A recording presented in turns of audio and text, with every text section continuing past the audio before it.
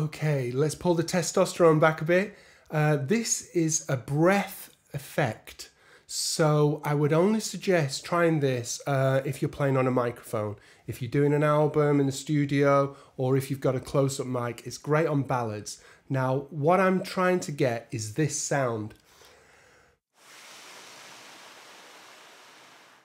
While I'm playing, so you can hear the air in the bell. And how I'm doing that, I'm sort of thinking small chops and I'm hardly playing, but I'm overblowing. I'm putting loads and loads of air through. So it can sound something like this.